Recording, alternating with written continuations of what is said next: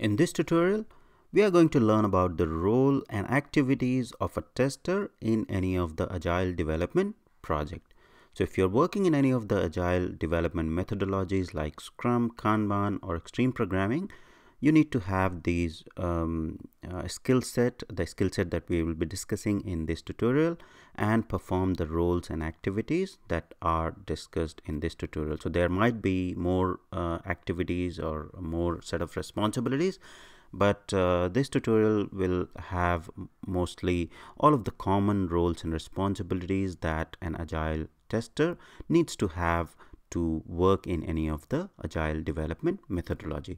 So for this tutorial, I'm going to take an example of the Scrum development methodology and see what are the activities or roles or key skills that are required by a tester in any of the Agile development project.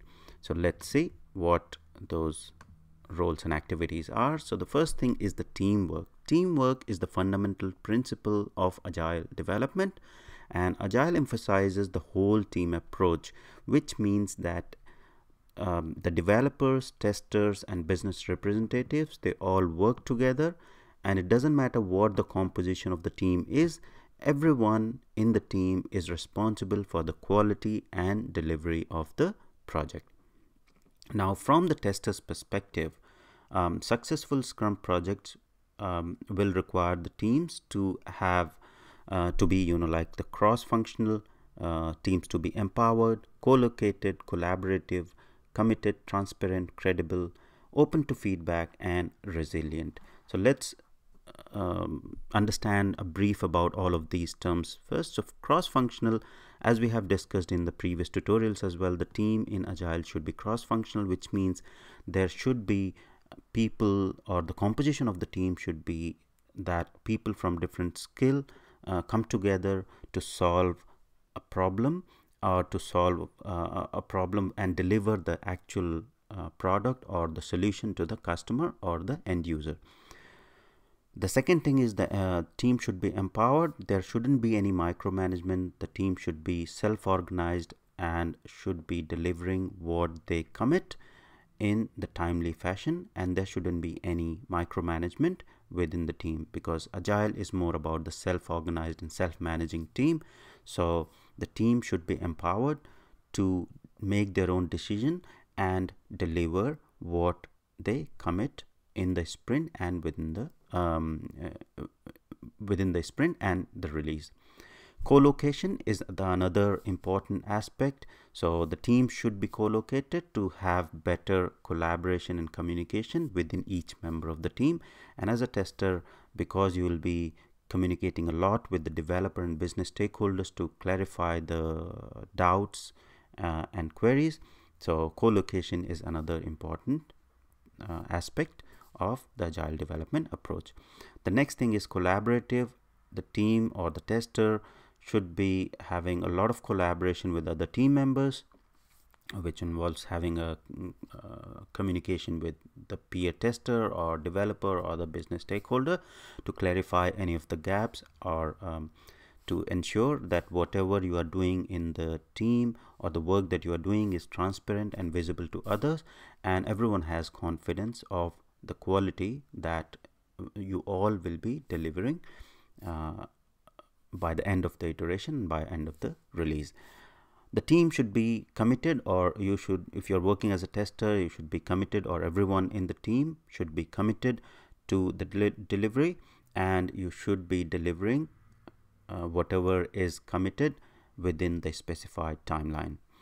There should be transparency, and that's where the physical boards come in picture, like Scrum board, wherein you have all the tasks visible, who is working on what in that particular sprint, and that's pretty much visible on the physical board as well as on the software board, which could be a Jira board, Jira Scrum board that you define, and everyone will be able to see what activities the other team members are working, and there will be a lot of transparency across the team to see how the team is progressing in that particular iteration and the overall release.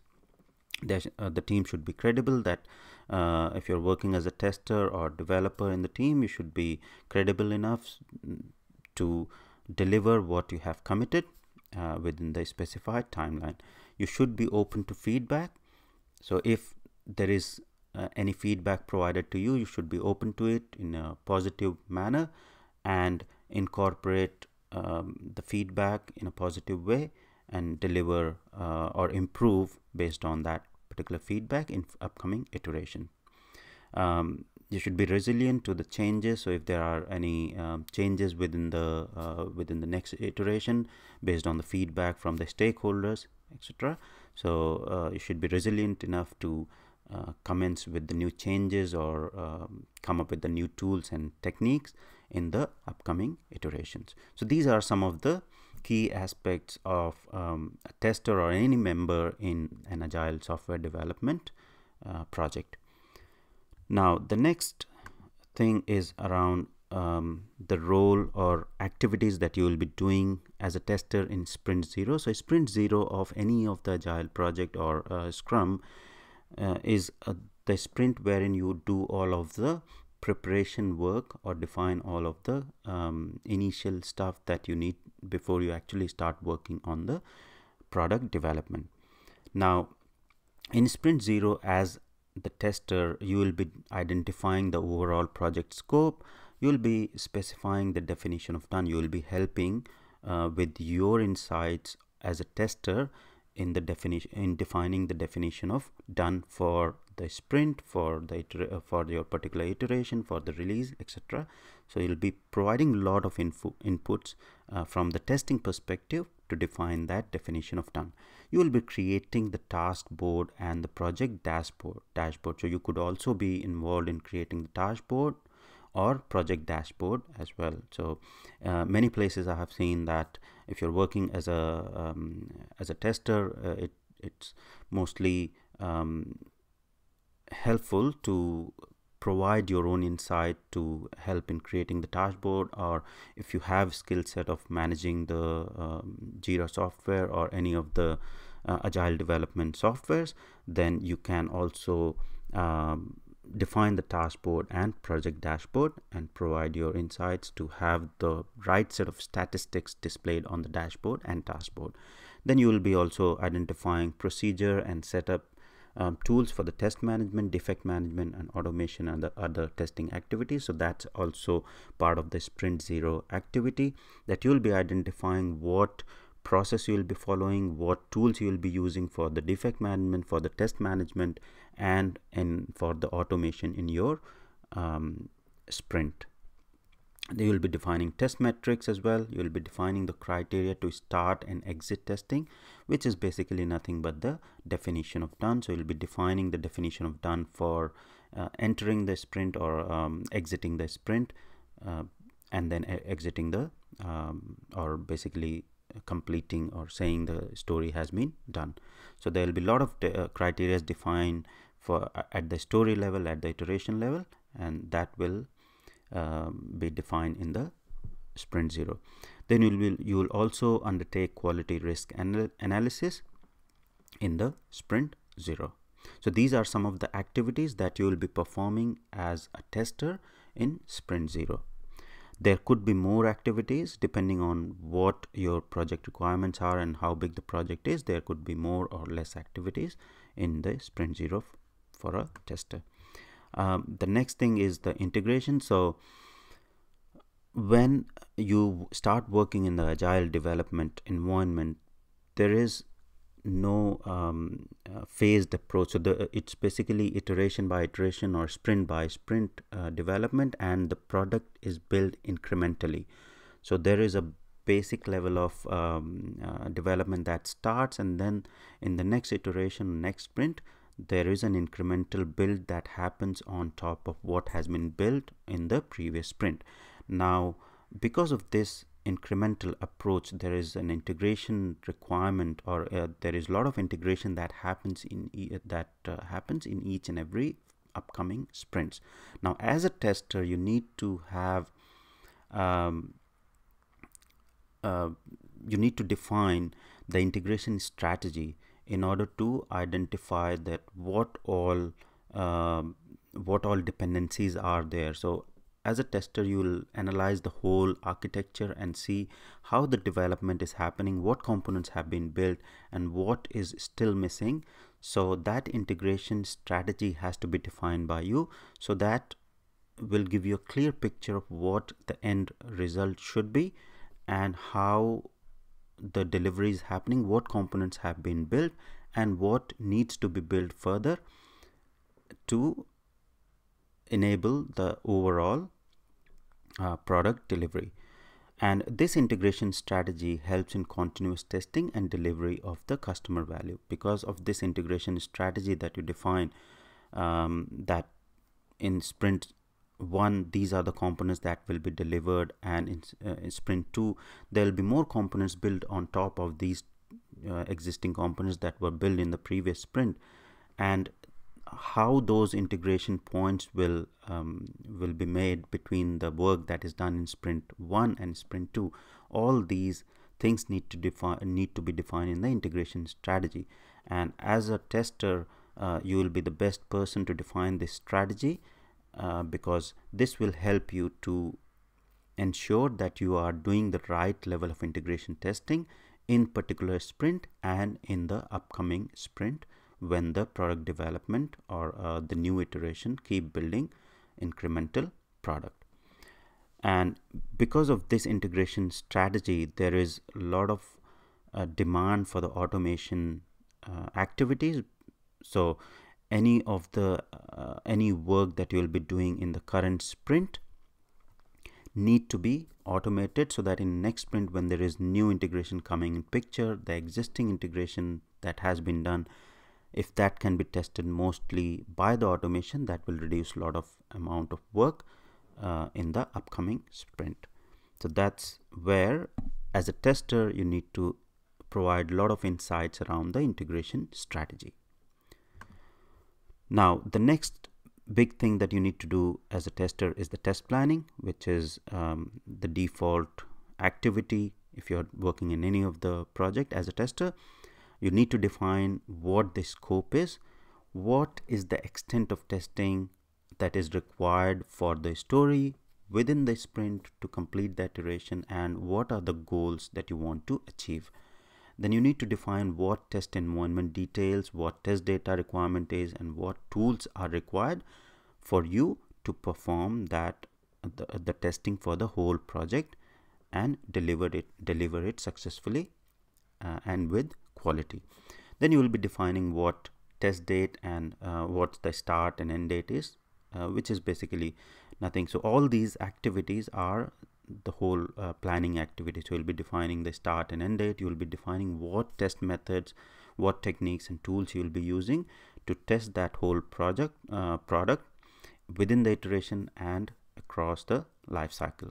Then you'll be defining any risks and dependencies, if there are any, that will be defined in the plan as well. There'll be product and project risks that will be defined, and then you'll be defining any mitigation plan for those risks. The risk will be prioritized, and based on the priority of the risks, you will be deciding which test cases need to be executed in what priority order to mitigate those risks. So test planning is another major activity that you need to perform as a tester in any of the Agile project. The next thing is there are some practices that you need to follow as an Agile tester. So Agile tester role includes utilizing various Agile practices, which is like pair programming, incremental test design, mind mapping, and etc. So pairing basically comes from the extreme programming and can be used in any of the Agile development activities. So in Scrum as well, pairing is very helpful. And if you work with your peer testers, with the developers, and with business stakeholders on a regular basis, and you communicate and collaborate with them, it resolves a lot of the quality issues upfront before it actually goes into the code and it comes as a defect in the actual testing. So that's where pairing is very important. Testers sit together with other team members on one workstation and performs the task. So as a tester, you can sit with the developer to guide him what unit test he need to include or if there is any gap in the unit testing that he is doing. Also, you can test with the peer tester to automate the test cases in this particular sprint. Then you can sit with developer to review your automation scripts. You can also sit with the testers to cross skill. So for example, one tester is working on module A and you're working on module B. You both can sit together to cross skill different modules and have everyone in the team on the same page.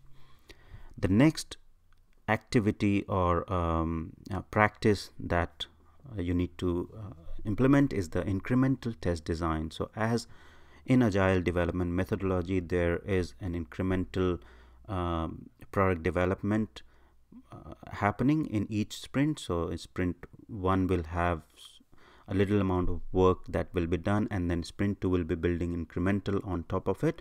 So similarly, the testing team or as a tester, you should be building your test cases incrementally. So test cases will be built gradually from the user stories, and testers should start from the simple test cases and then move towards the complex test design.